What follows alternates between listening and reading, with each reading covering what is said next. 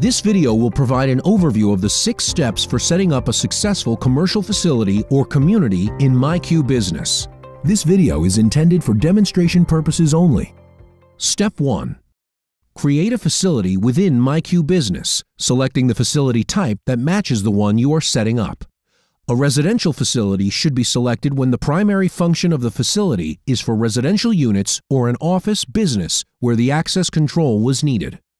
A commercial facility should be selected when the primary function of the facility is a warehouse or office business with a high number of commercial door operators that they are trying to connect. Step 2. If you are creating a community, you will need to set up a subscription and then connect controllers. If you are setting up a commercial facility, you will immediately start adding controllers. Step 3. Add a new controller. A controller monitors and controls access of residents, staff, vendors, and guests for gates or doors.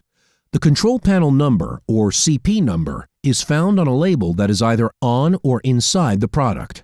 Note that the system will automatically create basic settings for doors, zones, groups, and schedules. This will change slightly for a commercial facility as you will connect the myQ hubs to myQ Business and individual operators to the myQ hubs or gateways. Step 4. Verify the settings for Door 1 and make the appropriate changes.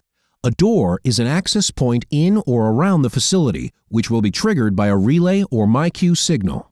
Step 5. Add credentials.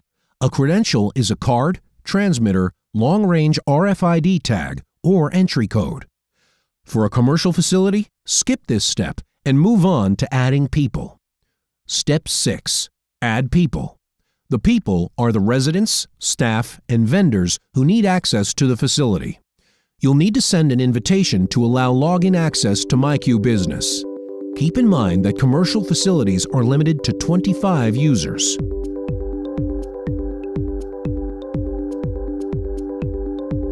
For more information, visit dealer.liftmaster.com.